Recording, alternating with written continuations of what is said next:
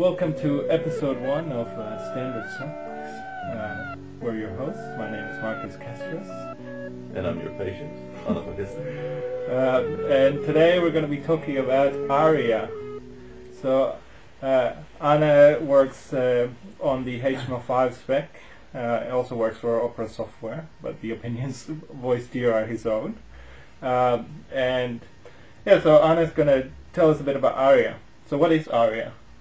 So Aria stands for, well, let me say it like this. I mean, this whole patient thing is kind of crap. Aria stands for accessible,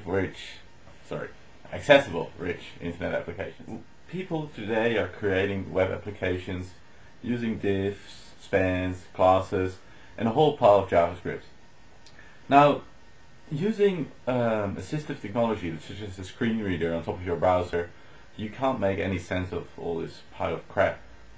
So what Aria does is it has a bunch of widgets and a bunch of properties for those widgets, and it allows you to expose those on ordinary div and span elements. And what the browser then does is it takes these attributes and it exposes those to the assistive technology, so that the assistive technology sees, this is actually a checkbox. Okay. It's not some image element with honky donkey displayed on it. No, it's a checkbox, and if I can interact with it, because if I press a key, then it becomes unchecked, and then the assistive technology also gets that exposed once again. Alright, so makes sense. So it's obviously a technology for, like you said, for assistive technologies, for screen readers and so on.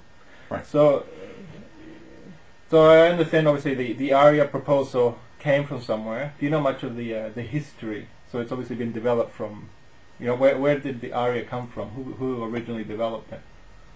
I'm not sure. I think it was people from IBM that were pushing for this, and initially Aaron Leventhal from Mozilla did an implementation. This was shipping in Firefox 2, and originally the Aria stuff has been, or it has always been done in the, and is still being done in the W3C WAI PF working group. PF stands for Protocol and Formats, and I think WAI stands for Web Accessibility Initiative.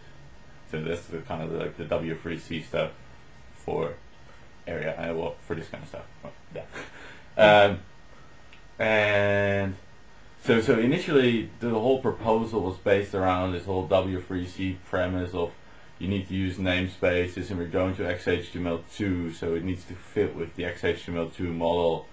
And so with Firefox, and then because like the whole web is actually based on HTML, they made this kind of JavaScript hack that sort of worked in Firefox, and then authors have to include this JavaScript library in their page, and then they have to use some really special class name values. That was the initial proposal. So that's kind of the history. Yeah.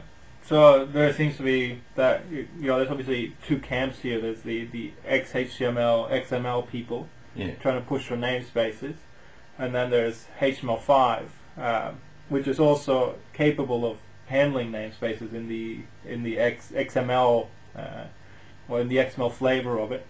So how did what working group was working on HTML5 and also the HTML working group, obviously the two are together, so how have they kind of addressed this problem of not being able to use namespaces in the HTML serialization of HTML5?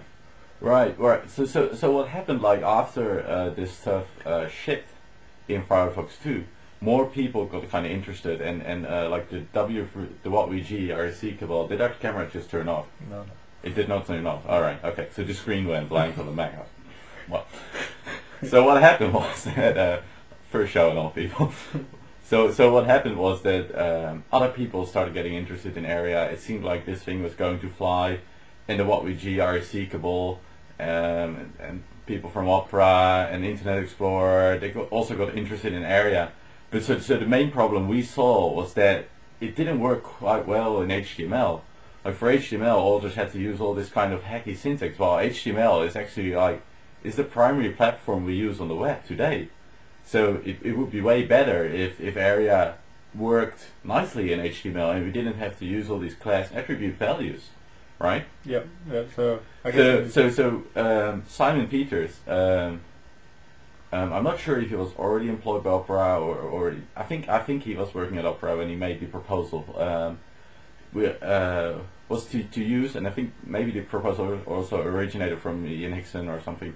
The proposal was to use the role attribute to designate the widget role, and it so you have role equals checkbox or role equals tree item for an item inside a tree.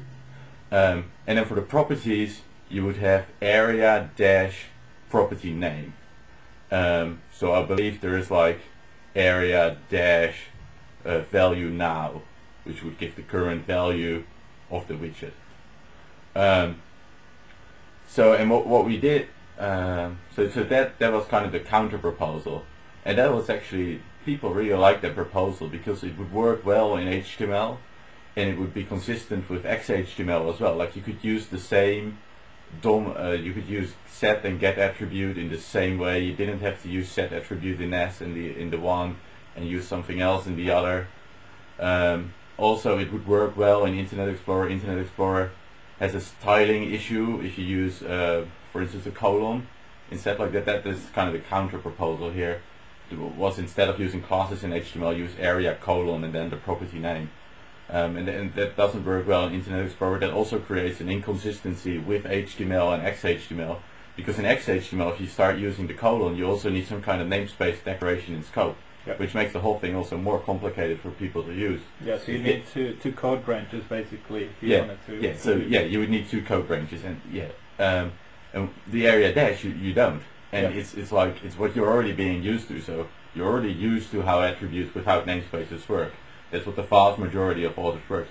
And given that it is prefixed with area dash, that was kind of necessary, because area, for instance, has a property state called checked, which indicates if the checkbox role, whether it's activated or not.